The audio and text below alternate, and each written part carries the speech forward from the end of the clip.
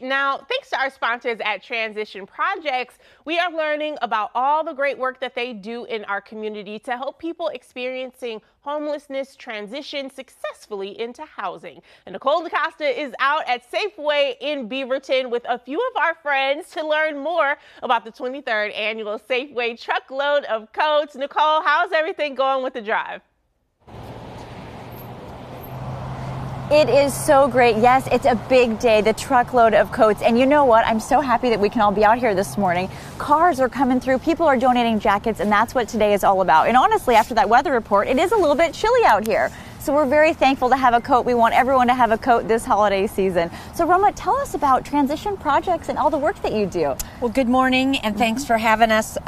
Transition Projects helps people experiencing homelessness transition to permanent housing. Yes. We've been around 54 years. Yes. Just ending 54 years, and we're the largest provider of shelter services in Oregon, and we have a very large resource center, and then we help about 500 or more people get housed every year. It's truly tremendous, and today especially with the cars coming and seeing all the excitement of these winter coats being donated, what types of items are we looking for? Start looking in your closets now. We can't wait to see you soon. Yeah, clean out the closets. It feels good. This is a life-saving event for us, so we are looking for warm coats, waterproof, anything and everything, shoes and boots.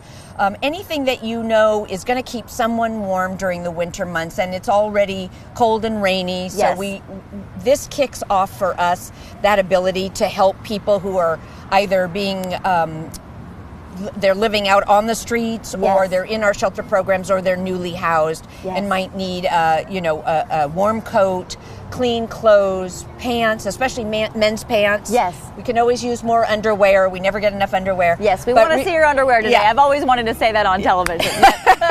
But we really need the warm clothing that can last through the winter. Absolutely. And Chad, tell us, you are a veteran. Veterans Day around the corner. Tell us how Transition Projects has helped you, just briefly. Transition Projects has helped me twice, actually.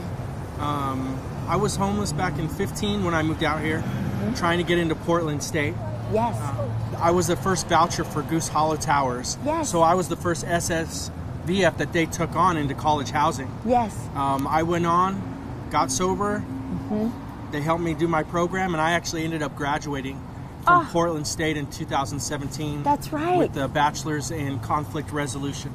See, huge congrats. I mean, this is what we're doing. We're helping people in the community. We're staying warm. Thank you for sharing your story today. Absolutely. We are out here at Safeway right here by Sunset High School in Cornell, and we cannot wait to see you. There's a couple donation centers which Ashley mentioned, but tprojects.org, that's the website. Check it out, and honestly, just come by and give us a nice honk. Give us some coats. We'll see you guys soon. Thank you so much. Yes, huge thank you to our sponsors at Transition Projects. We love them over there.